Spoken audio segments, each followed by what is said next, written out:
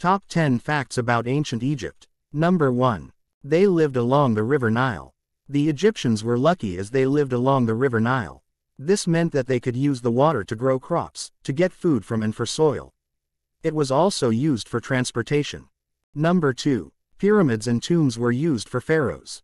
You might have seen the big pyramids in Egypt, and also heard of the tombs. These were built for pharaohs and their families after they had passed away. They believed that treasure needed to be buried with them, to help them in the afterlife. Number 3. They preserved bodies. When a loved one had passed away, they believed in preserving the body, which was called mummification. The Egyptians believed that this would make their soul live on forever.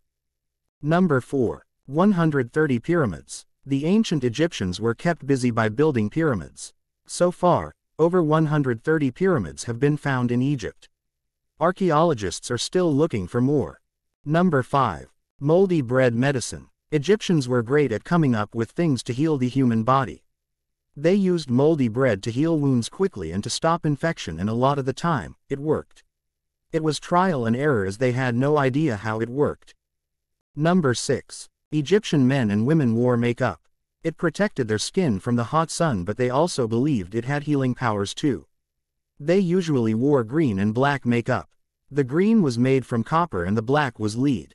Number 7. Egyptians invented a lot of the things we use today.